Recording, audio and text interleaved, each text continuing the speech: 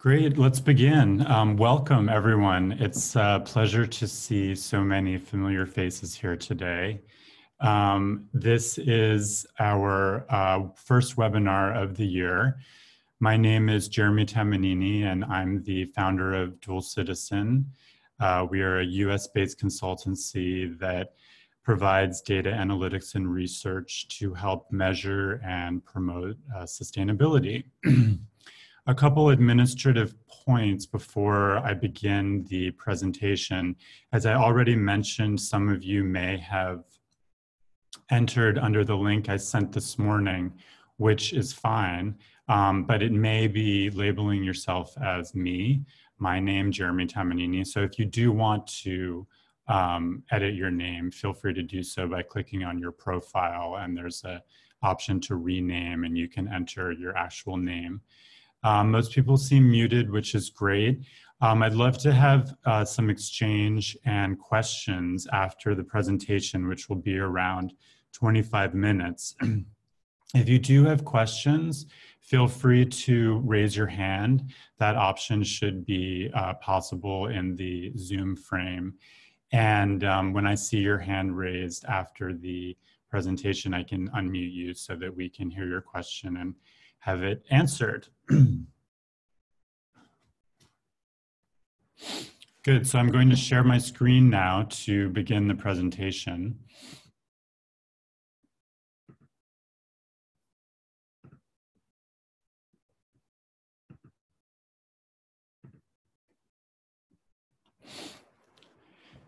Good. So today we're here to talk about survey results from a survey that was conducted recently titled Getting to a 2020s Green Breakthrough. This survey was conducted as part of the Global Green Economy Index, which is a global index measuring how countries perform in the green economy related to climate change, sector decarbonization, green finance, and the environment. And this effort through the Global Green Economy Index has been going on for 10 years now. And we decided in 2020 on this 10-year anniversary to approach the GGEI slightly differently. And over the past decade, we've developed a large database of experts in the green economy space who have been providing us feedback periodically on how countries perform in the different areas that we measure. And we decided this year to leverage this database and these experts to assess what happened in the 2010s, what some of the successes and areas for improvement were, and then how can we apply that to 2020 in a way that can scale and hopefully realize much further green progress globally.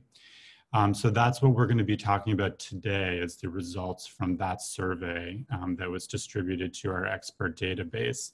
Later this year, also as part of this 10th anniversary Global Green Economy Index, we will be looking at another part of progress from the past decade and trying to see what levels of green progress have been realized since 2010 in the 130 countries that we track. So this survey was conducted from January 28th of this year through April 1st. It was distributed, as I mentioned, to our online database of experts. And we received around 2,000 responses. So there was a lot of interest and engagement globally. And as I said, all of the respondents here were individuals that were practitioners in the climate change space, sustainable finance, CSR, and the environment. It was a short survey, and it was divided equally between questions that looked at issues from the 2010s, and then other questions that looked at issues or themes going forward into the 2020s. And obviously the COVID-19 pandemic emerged globally during the survey period, actually right in the middle of it. And that's something that I'll talk about at the end of the presentation, and how some of the feedback and learnings from the survey results might be impacted by COVID-19. So getting into the results, and I want to start here in the 2010s, the one big question that was driving this survey was, I think all of us have seen a pretty sharp increase in awareness and attention around climate change in the past decade, but there's also been a frustrating lack of progress around key indicators, particularly related to carbon emissions and a lot of environmental topics. And that's frustrating. And so one of the first questions that we asked looking back at 2010 was, what were the main drivers of this increased awareness around climate change? And the survey respondents were pretty clear that highly publicized severe weather events was, in their view, the main driver of this increased awareness. There was less credit given by respondents in our survey to political leadership or even the scientific community as drivers for this increased awareness. So that's interesting. Severe weather events are definitely something that get a lot of media attention. And from my point of view, I often see media coverage making the linkage between climate change and these severe weather events more explicitly.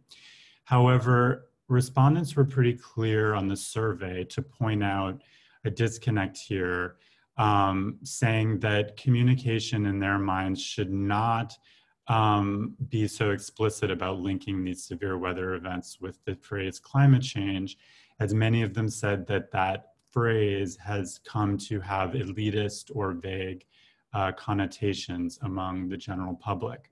So something to think about from a communications perspective related to this finding. Another broad question that we asked around the 2010s, where we received fairly clear responses, had to do with what the main drivers of progress were in the past decade. And respondents were clear around two areas here. The first was market factors.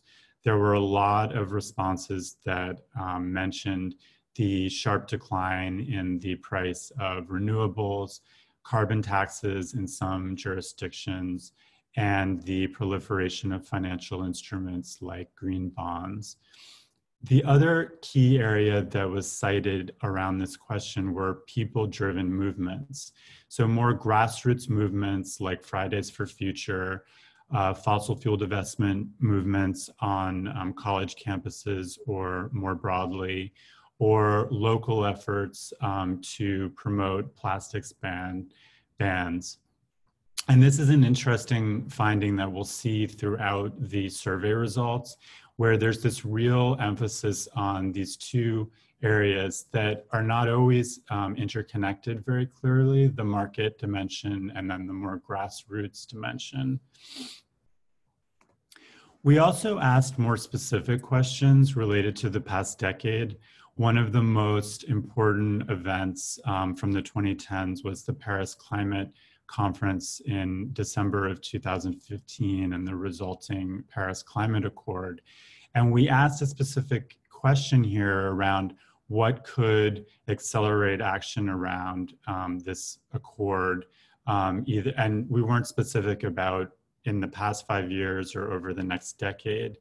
But two clear answers that we got here were there was a lot of emphasis from the survey respondents on needing greater ambition from developed countries, as well as binding targets as being the two factors that respondents believe could accelerate action around the Paris Climate Agreement in the next decade.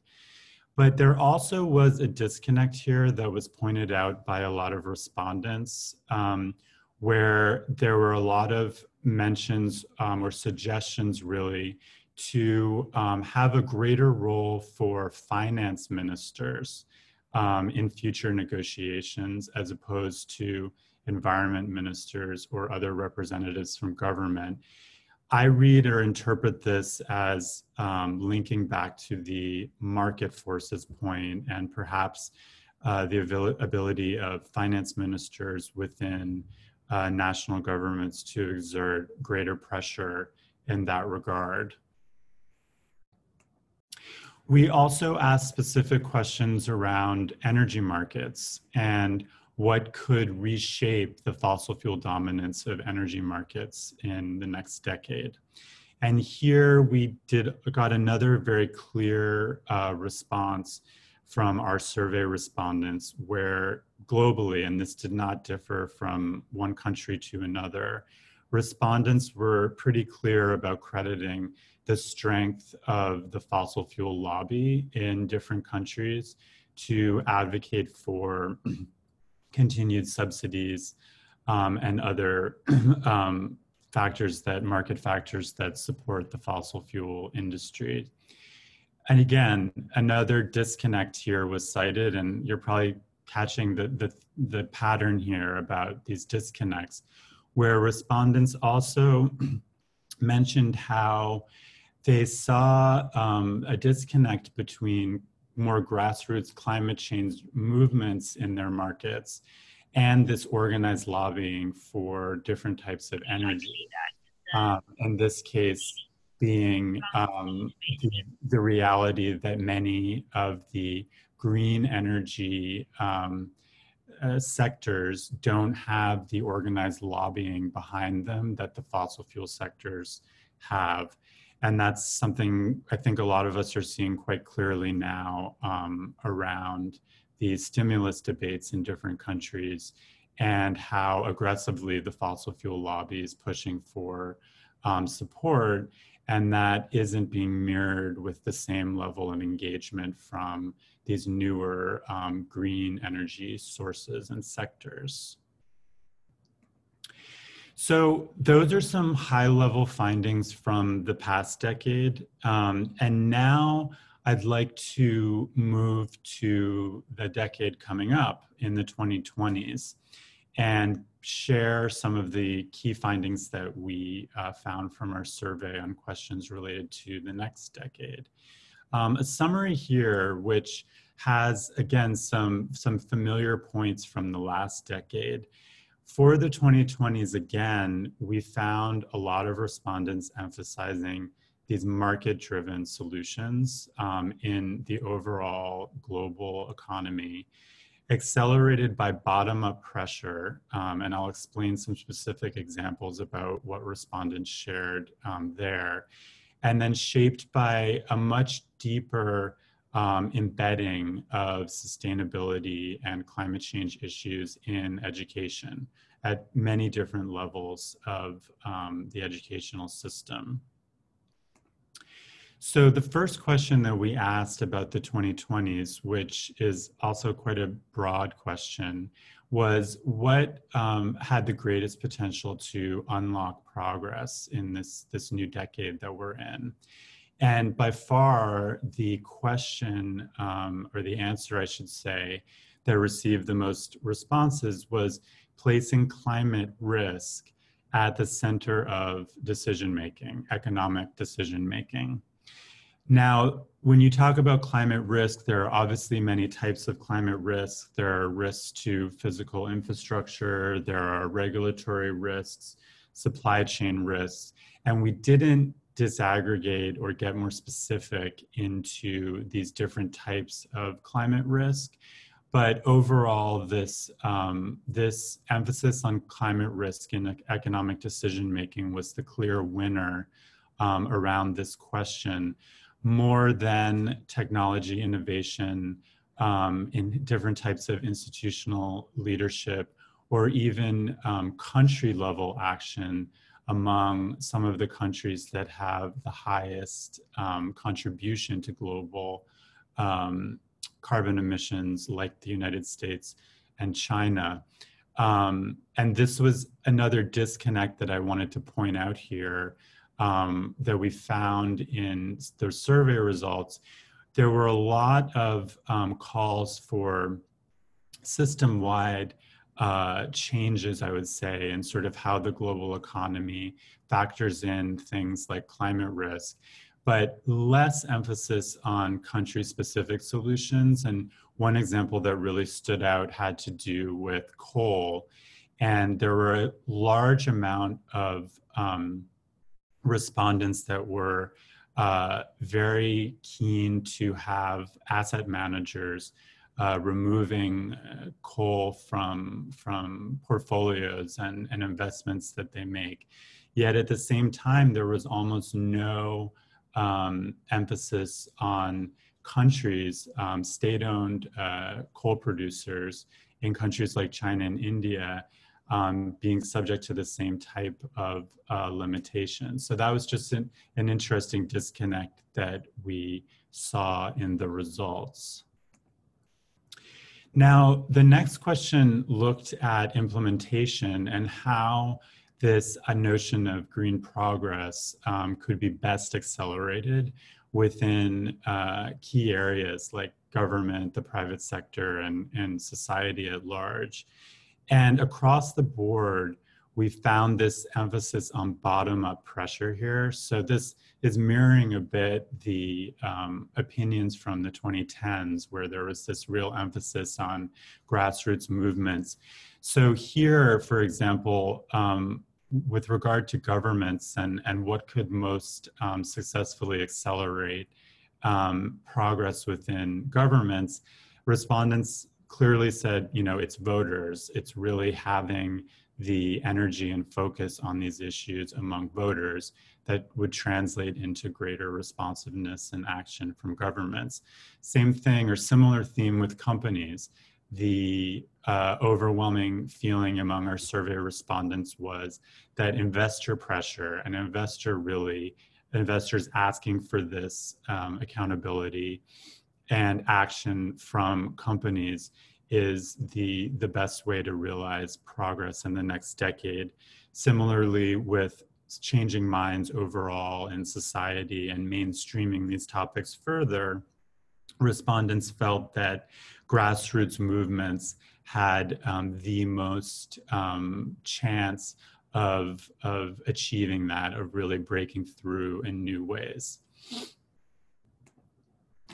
Now, we didn't ask a specific question around education, but I included it here because there was such an overwhelming mention and citing of education by survey respondents when they had the option to fill in the blank and provide their own recommendations for what would most accelerate green progress in the next decade. I think more than 50% of our respondents cited education unprompted. And so I felt it was important to include it here. And when they talk about education as this critical underpinning to building bottom-up pressure on governments, on companies, and just at large in society, there were a lot of specific examples. Many respondents mentioned how climate-related instruction should be mandatory in primary and secondary education. There were also several mentions around a theme that I hadn't thought too much about, which was shifting the perceived impact of climate change from animals to humans. I guess that's mentioning the idea that there's perhaps a perception in the general public that climate change is something that impacts nature, which it does, of course, and animals, but not humans. And that's partly to blame or explains the lack of human urgency around climate change. So I thought that was interesting. And something else that was mentioned frequently was mainstreaming this topic to a wider range of stakeholders within education, particularly business schools. And I think this links back again to the market theme and the idea that if there were more instruction in MBA programs and business schools globally around sustainability, that training would translate to more progress and innovation around the topic in businesses where these men and women progressed to as their careers evolved. So how can we unify further the findings from the 2 decades through this survey? As I've mentioned already, a key takeaway here is that in both decades, the combination of market solutions and bottom-up pressure to achieve them were notable. And also in both decades, there was a frequent mention of a disconnect. And one of the main disconnects tended to be between those who design and implement these market solutions and those who lead grassroots movements.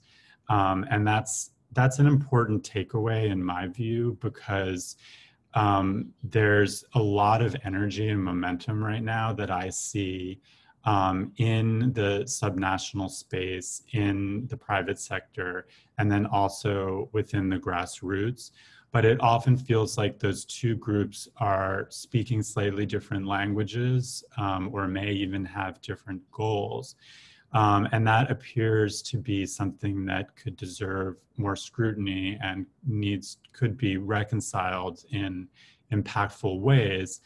My just personal take on this disconnect could be that we're talking about sort of two different groups of citizens or practitioners.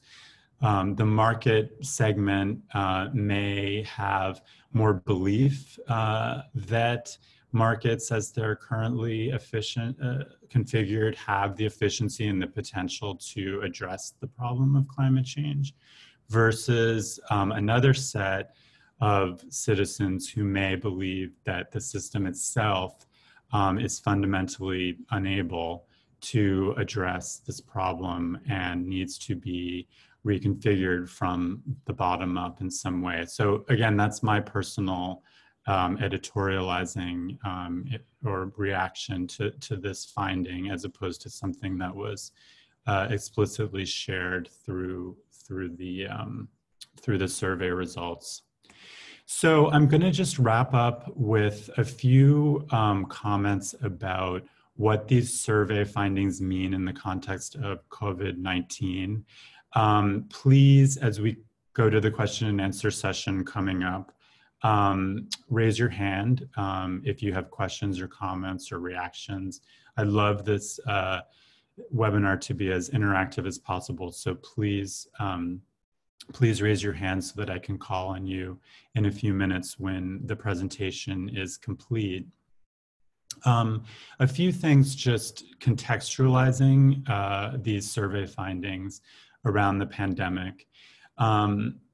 Stimulus is a big topic right now, and there's frustration in a lot of the Green New Deal movement that, you know, the price tag on some of the policy proposals there was viewed as so unattainable and unrealistic, and then suddenly within the first month of the pandemic, something like 8 trillion globally in US dollars was mobilized.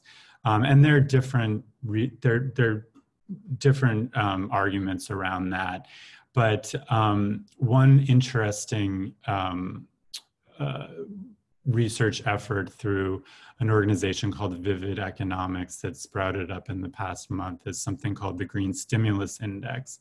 And they've looked mostly just at OECD countries and actually analyzed where the stimulus is going, what kind of sectors. And they found in their most recent update, which I think was looking at 11 or 12, mostly OECD countries, that 90% of stimulus was going to individuals, households, and those on the front line of the pandemic, which makes sense, with the remaining 10% going to what they categorize as environmentally intensive businesses, not businesses, energy sectors that are viewed as green or more sustainable. So this is a concerning finding because most economists that I've been listening to over the past month or two have emphasized how stimulus of this size doesn't just keep happening across a decade. We may be looking right now at one of the only opportunities we'll have in the foreseeable future to realize this type of global stimulus. And if it's not happening in a way that's supporting or redirecting towards more sustainable sectors, that could be a problem. It also emphasizes the important role for markets here. And, obviously the market theme has been key throughout my presentation of these results, but some ideas that have come up lately around linking stimulus and government action with the market, things like the governments requiring greater sustainability transparency as a condition for public bailouts or other types of taxpayer funded support. There were also ideas about governments setting certain targets around electric vehicles or renewable energy that recipient companies would be obliged to agree to as a condition for accepting bailout money. And I think the other point that many on the corporate side have been saying is that adaptation to the post-COVID world from an employee management perspective, et cetera, could come for some companies at the expense of sustainability and greater focus on sustainability performance within the company. Lastly, the last point before getting into some questions and discussion, the COP26 has obviously been delayed until 2021. And that was set to be a big deal conference. The 5-year anniversary was going to be this year, and a lot of countries were being pressured to up their targets, their 2030 emission reduction targets. That's been delayed now. It's being complicated by the COVID-19 pandemic, both in terms of framing and how the conference should be framed next year, but also from an analytic perspective. Projections now are seeing that we might see an 8 to 9% reduction in global emissions in 2020. But how permanent is that? What is that? How's that going to ramp up again? It can affect a lot of the modeling that's gone into the country NDCs. And so that's going to be a lot to sort out as the COP26 gets underway next year, hopefully soon next year. I'm not aware that an actual date has been set yet. Good, so I'd love to get into some questions here. Just a reminder, I'm going to stop sharing my screen in a moment so that I can get into the questions with individuals. But just a reminder, if you have a question, raise your hand through Zoom and formulate your brief question or comment about the presentation, and I will do the best to answer it. If for some reason I can't answer your question or don't have the information at hand, I will follow up with you over email. One other reminder to everyone, and I will post the link again in the chat box, but there is a link to the survey findings where you can see the raw survey results at a later date. And I'm going to paste that again right here so that everyone has it.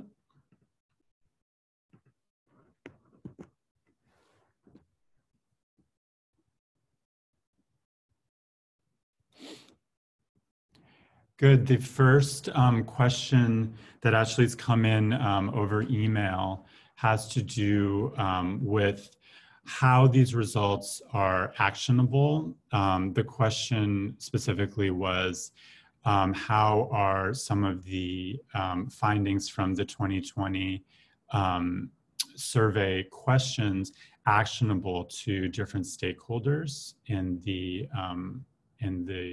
global green economy? And that's a great question. Surveys, in our view, they have utility as maps or roadmaps, often more than as definitive answers. And one answer to the question I would give is, I think, from the perspective of NGOs and issue defining, the survey can be helpful by zeroing in on what some of the areas to focus on in terms of building campaigns, particularly around the grassroots. As I mentioned in the presentation, a lot of the respondents mentioned this disconnect between grassroots movements and markets. And I think that that's an area where NGOs in particular can play a key coordinating role to perhaps bridge that gap a little bit and make that marriage more efficient, more impactful. So that was a question that came in. I'm not seeing any questions come in the Zoom box right now. So let me just check here. I definitely am happy to take any. So I don't want to force anyone to ask questions, but we can wait a little bit if any do come up. I see one here. One just came in on the chat box. What do you see as the implication of the survey results on key areas of knowledge generation? That's a good question. I think that there's a lot of ways to take that question. Knowledge generation has a huge role to play in terms of stakeholder education. And I would say that education is a big piece there. A lot of the responses around education, in addition to talking about embedding education more in business schools and the private sector, there was a lot of comments where they also were suggesting that there were just huge knowledge gaps that existed, particularly in the private sector, not understanding in different sectors what sustainability means, how to define it in one sector as opposed to another. So I think, to answer the question, I think the implications are that knowledge generation perhaps can be more targeted and more specific in the 2020s to different sectors, as opposed to being maybe more broad and globally oriented, as a lot of knowledge generation was in the past decade.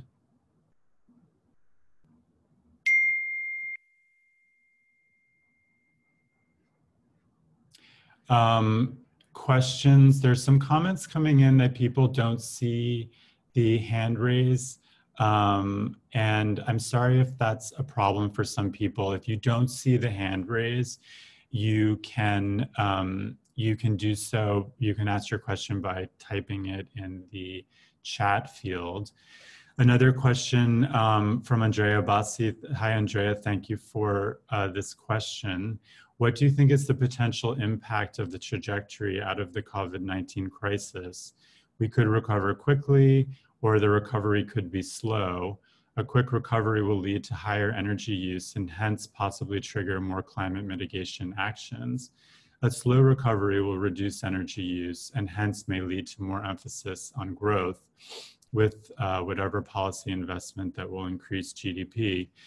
Yeah, this is a really big question, and one that we will actually, with Andrea, who's the questioner here, be rolling out some really interesting findings in the next month or so related to this very question of how trajectories are going to be changed in terms of consumption, energy use, and emissions growth or decline in the next few years. It's tough because, you know, I've asked this question many times myself in the past couple months, where obviously the moment we're in now and the shutdown of economies is not sustainable. It's going to open up again. And one of the biggest questions about opening up again that I think no one really knows is the consumer dimension. We just don't know how consumers are going to act when things become somewhat normalized again. Will they, you know, travel in ways that they did before? Will they think about consumption differently? In terms of just household consumption, will they start to see in broader ways some of the linkages between consumption and emissions and other types of problems related to climate change? One thing that I hope for, and that could be a positive outcome from this this horrible period we're all living through with the pandemic, is that system-wide impacts of, or system-wide approaches to public health, to the economy, to climate change might become more mainstreamed. It's possible that larger segments of the global population will internalize just how vulnerable and interconnected we all are on some of these global issues, be it the pandemic or global climate change. And potentially that could lead to some acceleration around climate mitigation efforts in ways that we weren't seeing before the pandemic. Another interesting question just came in. It was asking, do you also see a disconnect between civil society activism and the larger social protest movements with a broader range of claims? Yeah, that's an excellent question. It's not, just to be clear, we didn't get into that level of specificity in the survey. So any answer that I'm providing here really is more observation or personal opinion. I think disconnect is maybe too strong a word. I think that there's obviously a lot of overlaps between some of the goals. For example, a lot of the climate change movements and activism have a lot of linkages to global movements that are looking at income inequality and other types of social inequities, or looking at more specific environmental topics like biodiversity is a big one. So I think that there's always going to be shades of difference. And I think that a lot of that also has to do with geography. I think that, you know, depending on geography, you know, how different populations live, whether they are countries that are more technologically driven, more linked to agriculture. Those are gonna impact priorities a lot and what type of energy and focus there is around these different types of movements.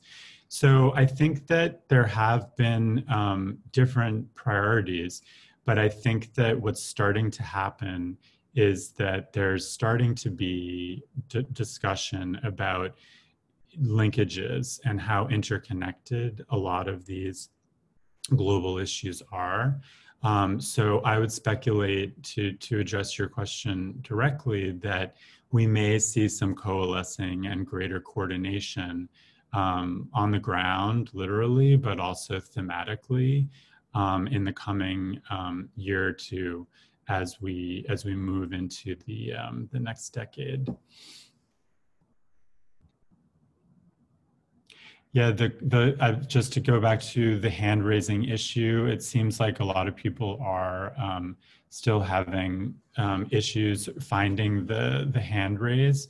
So again, feel free to enter any questions that you may have in the chat box. I think that's an easier way to address them.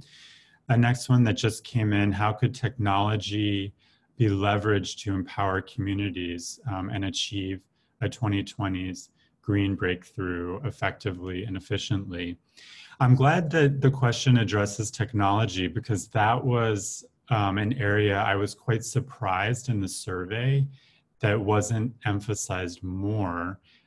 There was actually a specific question, the first question around the 2020s, that asked respondents to pick the area they thought could most quickly accelerate green progress, and that's where climate risk in economic decision making was such the clear priority among respondents. And one of the options there was technology innovation and the power of technology to accelerate breakthroughs in these ways.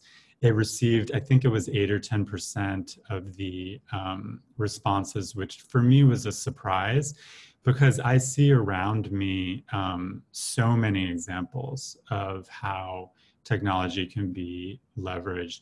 You know, on a community basis, a lot of the app-based reporting that is being enabled now around air quality is really interesting.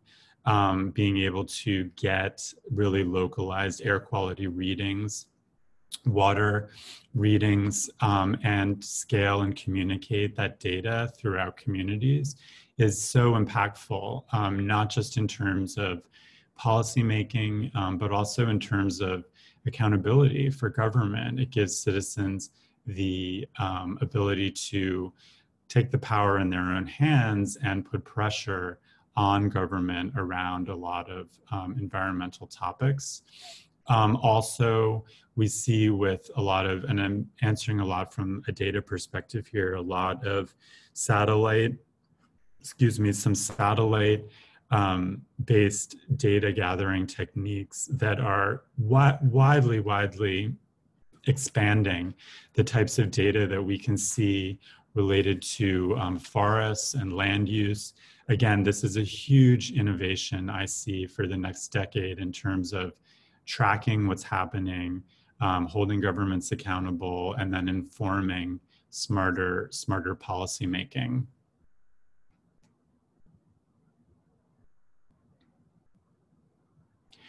Further questions related to the investors, mentioning from the survey results that investors tended to decide not to invest in the carbon intensive energy sector in the 2010s. Could one still see an overall growth or decline in the global fossil fuel market? Yeah, just to clarify on what the survey respondents actually were saying there, it wasn't as much that the investors weren't investing in climate intensive sectors in the 2010s. Unfortunately, they were in a lot of cases. It was more that they saw the pressure, they saw that the pressure going forward on asset managers to not include energy intensive companies, or I should say carbon intensive companies, in portfolios that they promote to customers and clients. They saw that as a effective strategy. So I guess that's just a clarification on the findings that we had from the survey. I don't know the second part of your question about overall growth or decline in the global fossil fuel energy market. And fossil fuels, by all projections, will continue to be a significant part of the global energy mix over the next decade.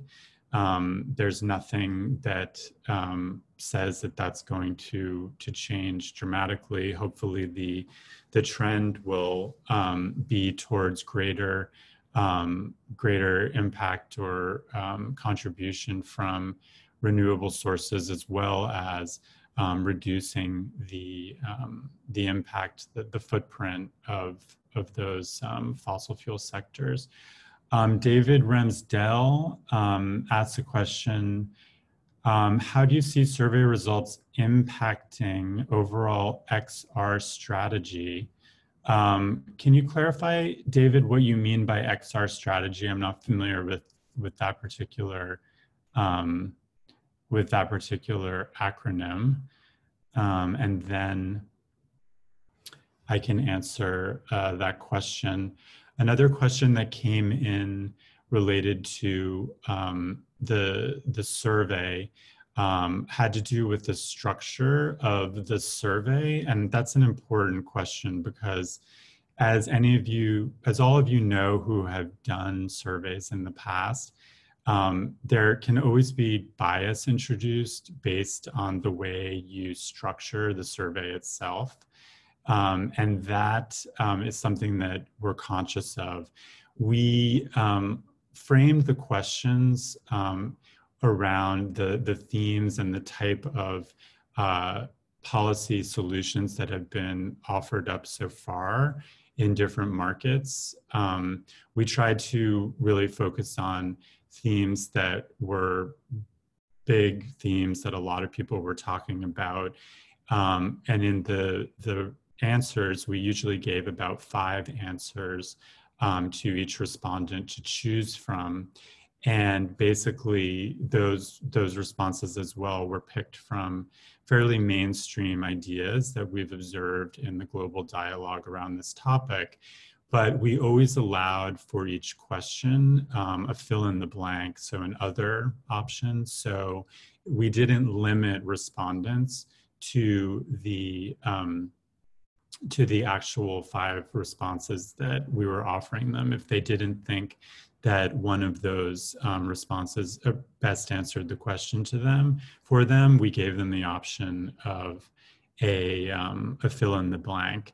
And then at the end of each section, so at the end of the 2010 section and the end of the 2020 section, we also gave them a general answer that didn't have multiple choice responses so that they could fill in the blanks there with their own ideas about the past decade and what to think about going forward in the 2020s. We have just a few more minutes here, so please just put in your questions in the chat box so that we can get to them. One just that came in, does the survey reveal any differences or similarities between developed and developing countries on drivers of a green breakthrough in the 2020s? That's a great question. And it's something in retrospect that I wish we did more clearly in the survey design to separate out geography that way so that we could look more specifically at issues related to different types of country profiles. Unfortunately, we didn't.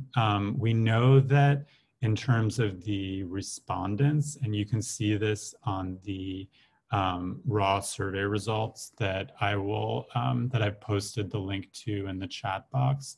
They're very evenly distributed across the United States, the North America, Europe, Asia, Africa, and Latin America.